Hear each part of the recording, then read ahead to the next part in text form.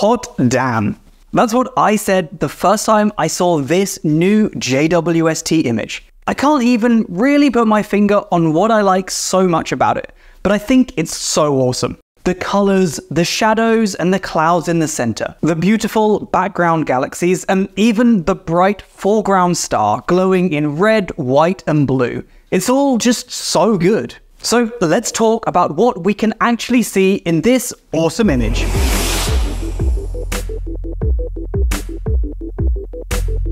This is an image of a galaxy called I Zwicky 18. As seen by the incredible James Webb Space Telescope. It's a galaxy that lives 59 million light-years from Earth, and it was discovered in the 1930s by prolific Swiss astronomer Fritz Zwicky. Just by saying his name, I'm obligated to show you this photo of him. All space YouTubers or academics that mention him in a talk know that this is the case, but it's the burden we choose to bear. Zwicky 18 is a very small galaxy. It's recently undergone several bursts of star formation, and we call this type of galaxy an irregular dwarf galaxy. We can see two of the major starburst regions in this image, and the young stars appear as blue and white dots. The two lobes that they appear to form are the two regions of star formation. As these young stars form, they release heat and ultraviolet radiation in the form of solar winds. This heats up bubbles of gas around them, visible here as wispy brown filaments in the central regions. These new observations from JWST suggest that the star formation in the two lobes began at different times, which is why we're referring to them as truly separate regions. We think that the strongest and most active and violent star formation happened more recently in the northwest lobe.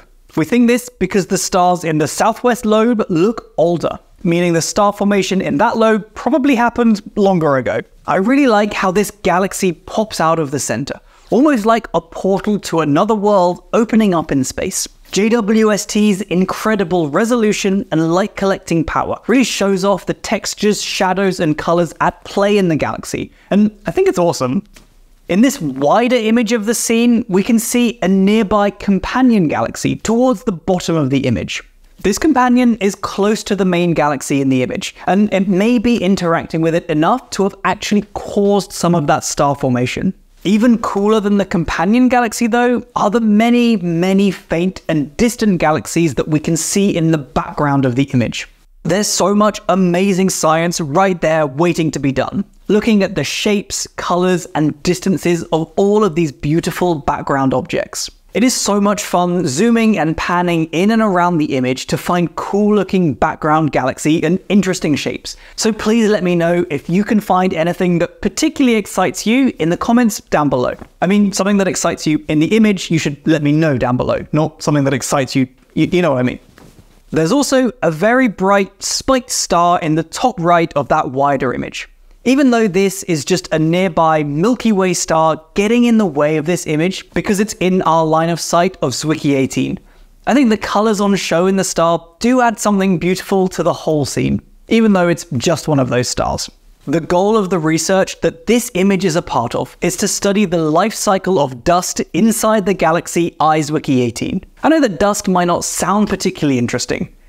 No, that's the end of the sentence. No, I am kidding. Dust might not sound super interesting, but dust in space, space dust, is responsible for some incredibly interesting and violent processes that we really do want to understand. It can be the fuel for forming new stars, and young stars are really complex and hard to study. They're bright, but they're small and far away, a deadly combination.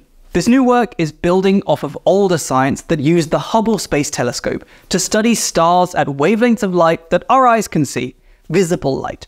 And JWST is using infrared light to observe individual dusty stars in incredible detail. This galaxy is particularly interesting because it has a very low amount of heavy elements in it. By that, I mean it mostly contains hydrogen and helium, and anything heavier than that, which is all of the other chemical elements, is only present in very small amounts. These sorts of conditions are usually present only in incredibly distant galaxies that are forming stars for the very first time.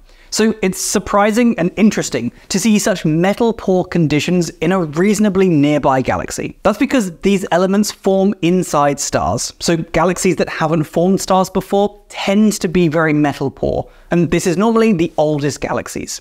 It also means that this galaxy might be behaving and evolving in similar ways to much more distant, ancient galaxies, meaning we can study the conditions of the early universe by using this nearby galaxy, which is super useful.